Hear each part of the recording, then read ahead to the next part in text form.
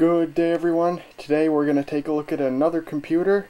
This is an IBM NetVista model A22p made in 2002. I scored this for free along with an IBM ThinkCenter, which you may have seen in my previous video I uploaded when I first got this computer and that other one. Yeah, sadly the ThinkCenter turned out to have a bad motherboard, probably bad capacitors. What happened was when I put RAM in it and tried it for the first time, I installed Windows XP and it worked just fine. And then about 2 hours later, when it was still installing updates, it just froze solid all of a sudden. Not even the mouse would move. And I tried restarting and it worked again for half an hour or so, and then it locked up again. Well, I kept restarting and I found it kept freezing up earlier and earlier. I determined it wasn't the processor overheating. I tried different RAM, it wasn't the RAM. I ran memtest86 and it came out clean. And I tried a different hard drive, that didn't help, it would still freeze solid. And eventually it actually wouldn't turn on at all anymore. I turned it on, it wouldn't even post. The fans would just run at full speed and that was it. So I determined it to be a bad motherboard. I pulled a couple of useful parts from the machine and I threw it out. Too bad, that was a really nice machine. Thank you to those who corrected me. I was wrong about the ranking of the processor. I said that the 3.2 gigahertz was the second fastest desktop Pentium 4 processor. That's wrong. It's actually the fourth after the 3.4, 3.6, and 3.8. I had the desktop and laptop Pentium 4s backwards. It's the laptop ones that went up to 3.4 gigahertz only. So yeah, too bad about that machine. I possibly could have replaced the capacitors, but I have so many computers now, in my eyes it's not worth time and money to fix one. And I wasn't even 100% sure that was the issue. It could have been a irreparable hardware problem. Who knows? But this machine, I've been using it and it has been working absolutely perfect. So we're going to take a look at this guy today. So of course, there's been a little bit of confusion on the last video about where the NetVista stands in IBM's history of personal computers. The NetVista was the predecessor to the ThinkCenter. It was this was a business class, workstation class computer, and it was the predecessor to the ThinkCenter, the successor to the IBM Aptiva series, and in some ways the IBM PC series. And yeah, this is a full-fledged business class computer.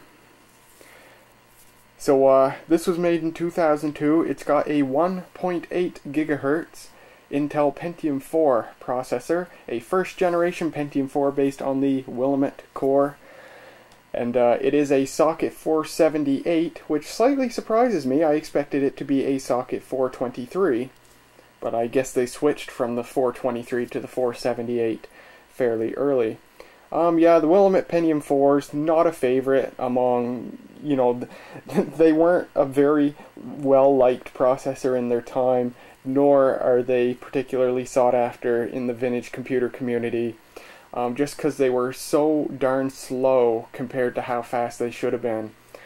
I know, the Willamette Pentium 4s went down to 1.3 gigahertz, the Pentium 3 went up to 1.4 gigahertz, and if I remember right, based on benchmarks I've looked at online, a 1.4 gigahertz, a 1.3 or 1.4 gigahertz Pentium 3 blows a Pentium 4 of the same clock speed out of the water. It's quite a bit faster. So yeah, the Willamette Pentium 4s, first processors based on the new NetBurst architecture, they were not very fast. They were actually quite slow for the time. I believe the AMD Athlon and Athlon XP were much faster. But it's a cool system to have nonetheless. Kind of cool, considering this was made in 2002.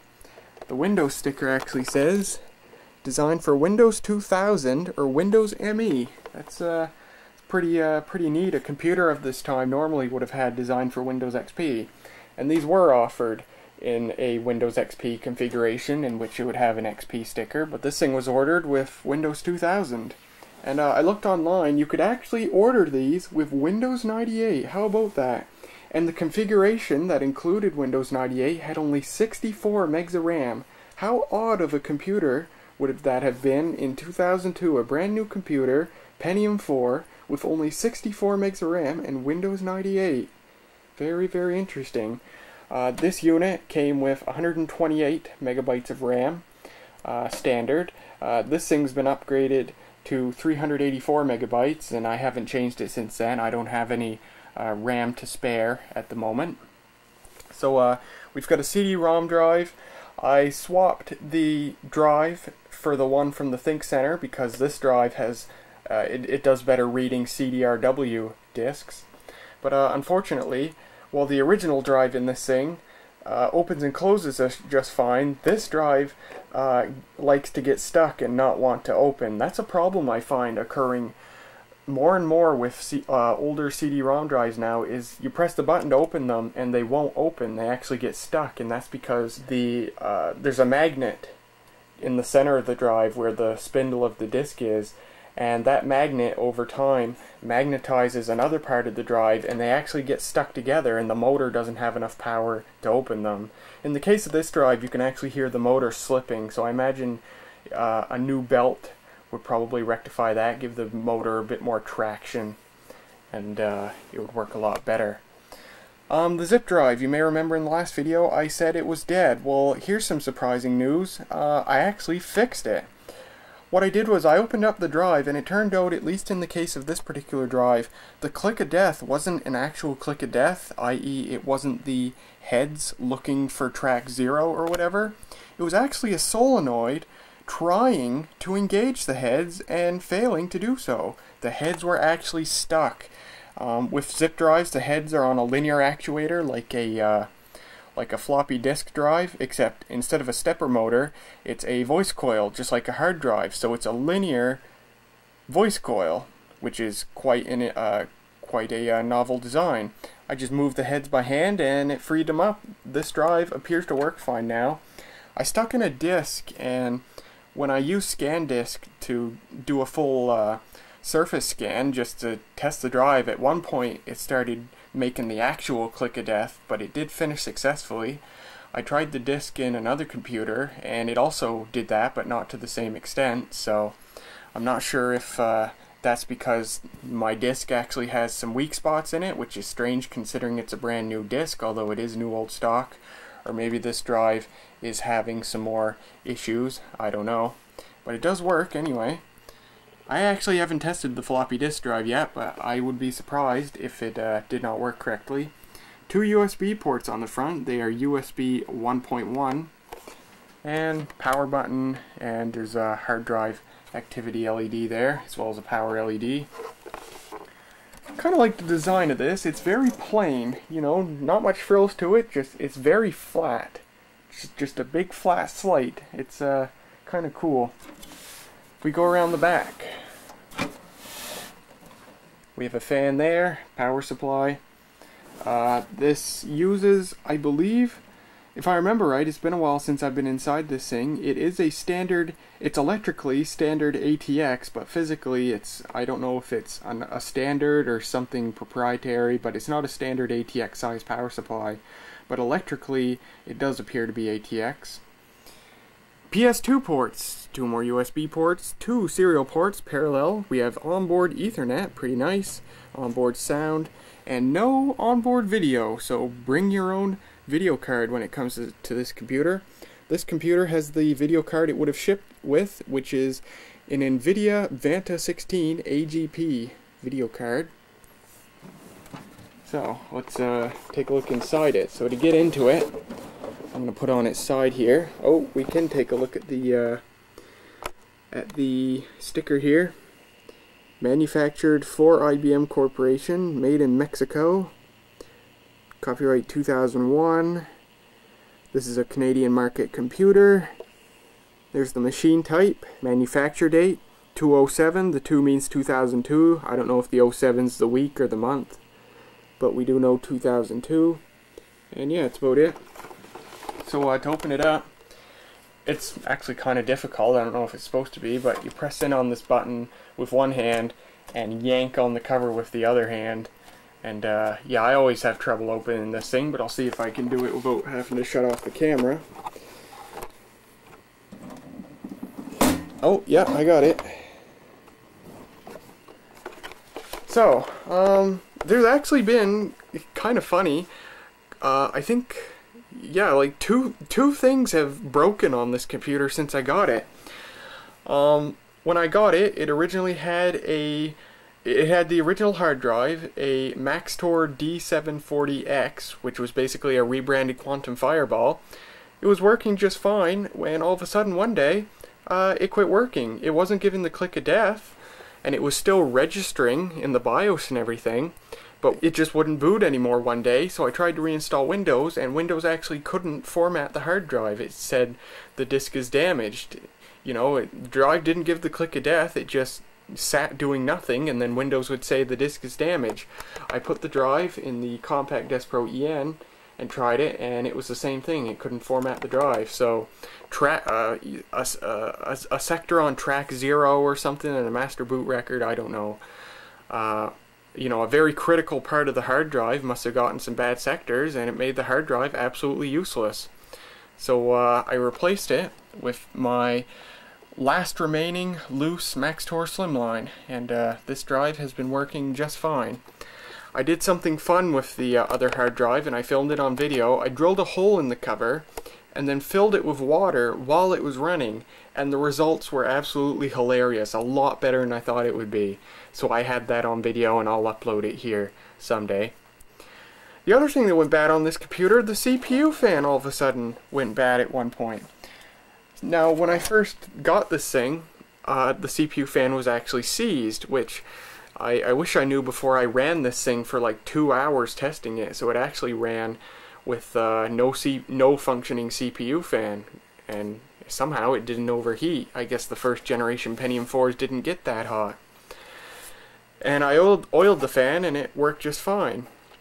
Well, a few days of using this computer later, I had it running, and I restarted it, and upon posting in preparation for the restart, it said the CPU fan failed, and I'm like, what? And I opened it up, and indeed the CPU fan wasn't running at all. So I turned the computer off. Well, a few hours later, I turned it back on, and the CPU fan was running again.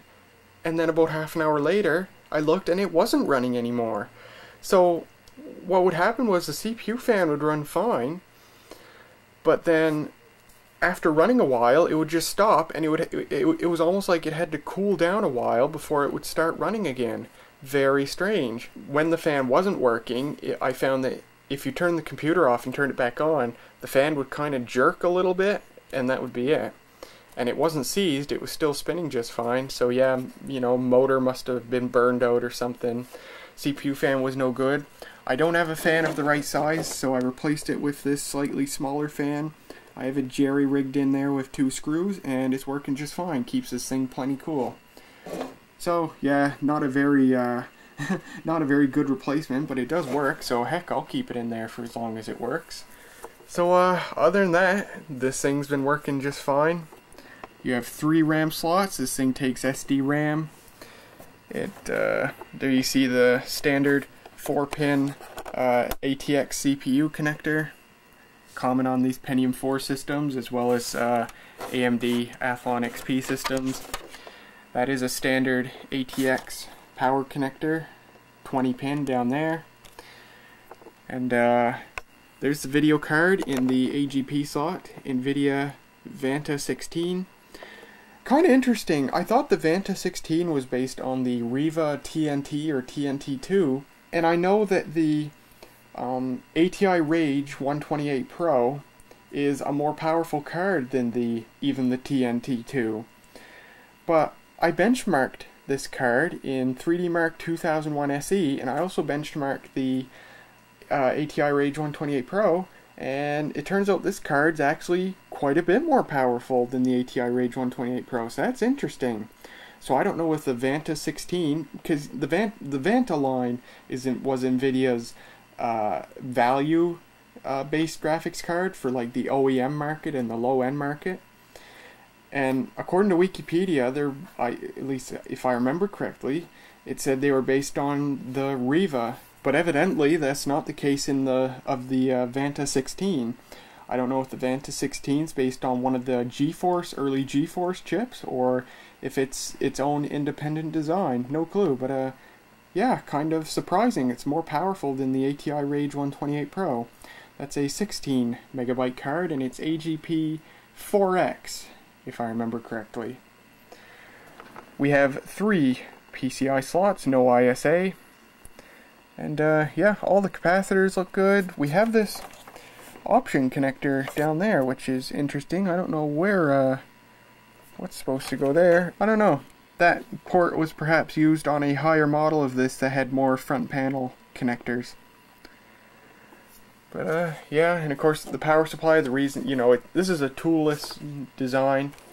You, the power supply, you move that and it lifts up, but I can't lift it up all the way. It's tethered by the 20-pin connector there, which in my opinion is kind of a poor design.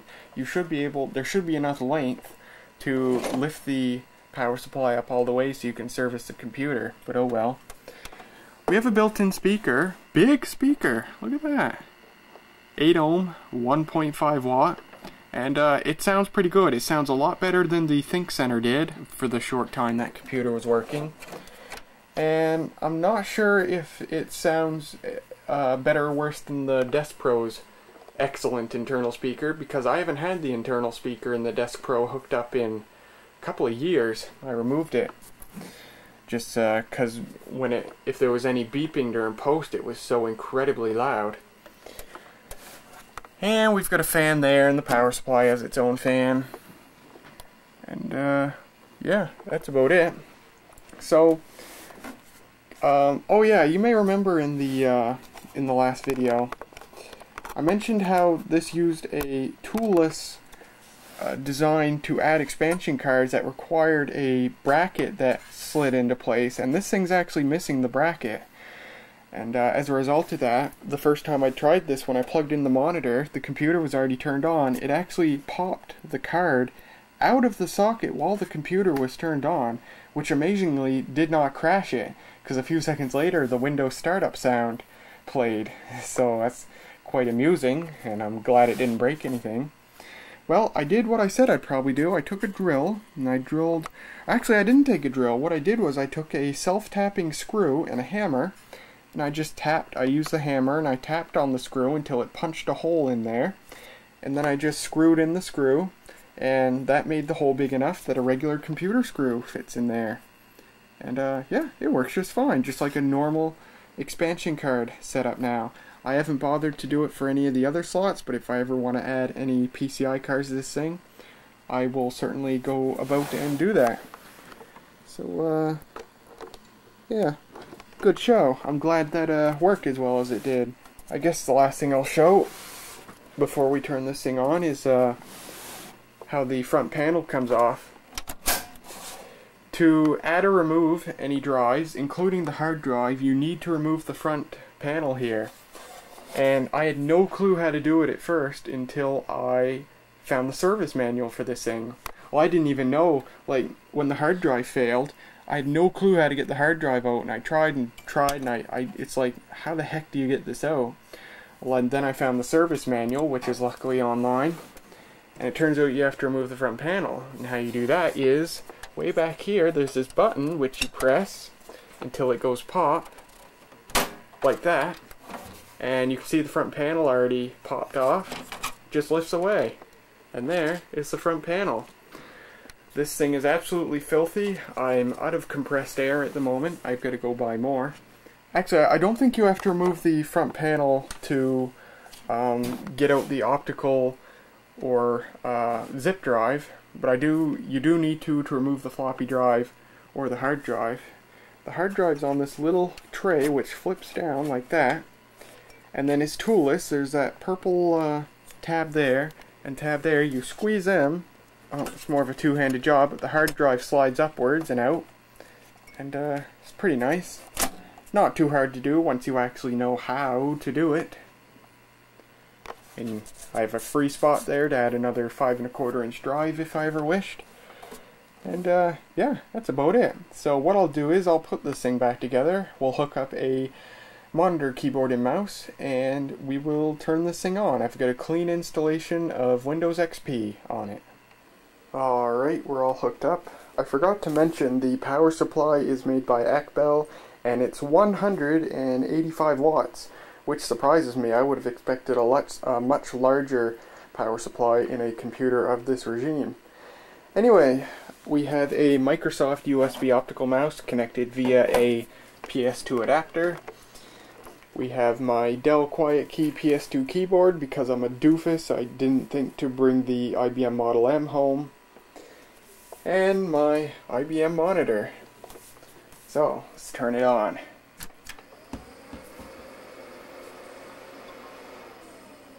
The fans are able to run at 2 different speeds. You saw the post screen there briefly. IBM logo. We're going to shut the lights off, make it easier to see. Keep that on.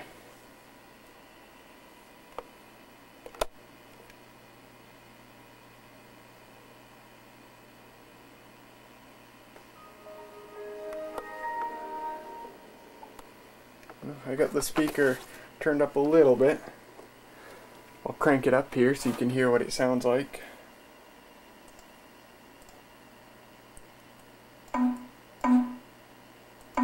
The case rattles when the speaker's turned up really loud. And it froze. Oh, there we go. If I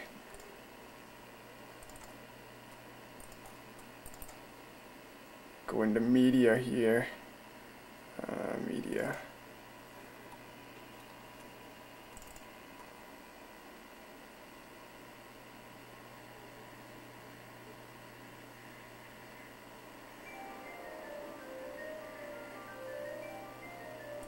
Yeah, never heard that one before. I don't like it already. Is that all we have? One stop flourish and oh, I don't know what town is. I'll try that.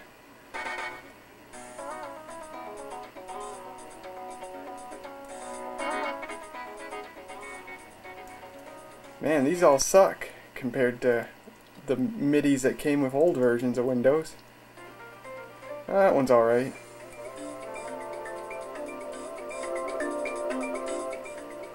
So yeah, it's pretty good fidelity, and it gets loud. It rattles against the case though once you get loud enough and the right frequencies. So here it is. This is a clean Windows XP installation except for 3D Mark there, which I used to benchmark it. The Vanta 16 card scored something like 1,400 odd some points. And blah blah blah. I have the unofficial Windows XP Service Pack 4 installed, so all the updates, the millions of updates since Service Pack 3 are already installed. And it is also enabled for Windows Pause Ready 2009 updates, which is awesome. Pentium 4, 1.8 gigahertz, 384 megs of RAM, and I don't know what the maximum that can take is. I think it's 1.5 gigabytes, if I remember correctly. But yeah, nothing much that needs more to be shown. Yeah, so I guess I'll demonstrate the, actually we'll demonstrate the floppy drive. I have no idea if the floppy drive is even any good. I guess I'll take one of these 720K discs.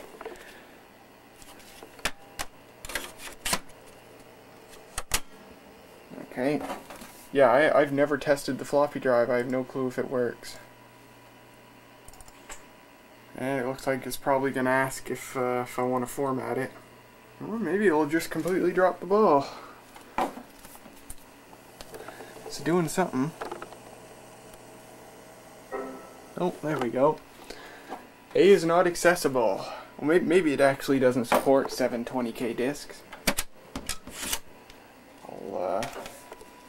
I'll do what I wasn't going to do because I'm too lazy and reach back here, get one of my 1.4 meg discs.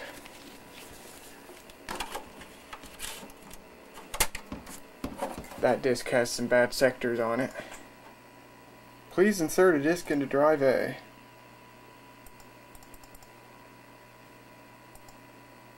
Well, floppy drive probably needs to be clean, perhaps lubricated.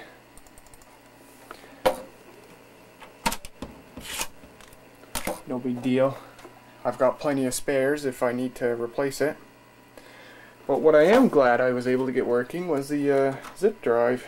It's one of my zip disks. I still want to make a video about, you know, the whole history of the zip disk someday. Its pros and cons. So we stick in our zip disk. This is a zip 250 drive. This is a zip 100 disk. They're compatible.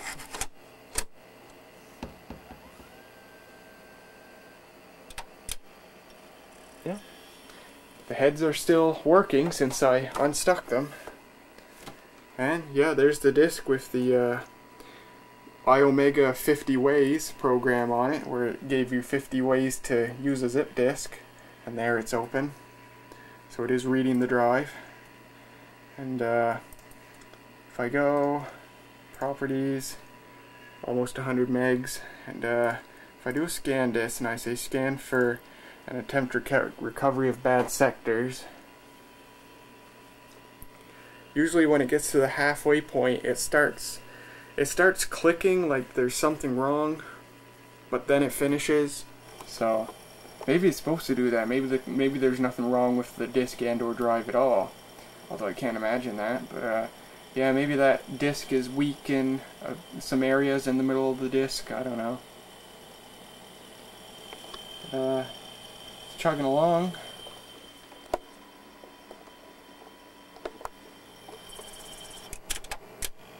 Yeah.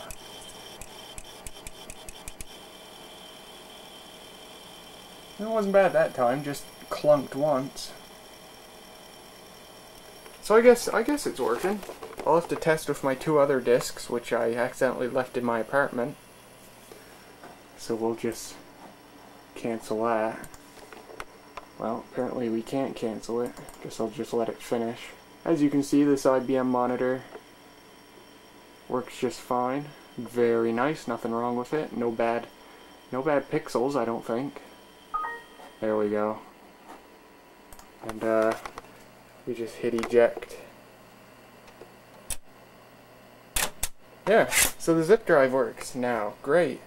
I figured it was curtains, you know, because the click of death usually is curtains for a zip drive, but it wasn't even the real click of death. It was just a bunged up solenoid, or rather the heads were stuck and the solenoid failed trying to engage them. Very nice. And if I try to open the drive here, yep, it's what it does. It can open. There we go. That's usually how I get it to open. Happens to a lot of CD-ROM drives now, unfortunately. It's a very infuriating problem. But it reads CDRW discs much better than the original drive, so that's why I switched it out. I would consider switching this out for a DVD drive, but I think I only have one unused DVD-ROM drive left, so I want to keep it as a spare. Well, that's it. That's all there is to show for this thing. So I'll just shut her down.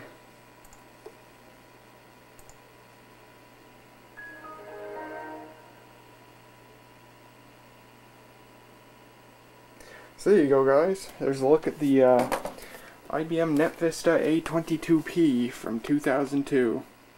Pretty nice computer. So glad to have it. I hope you guys enjoyed it, and I'll see you in the next video.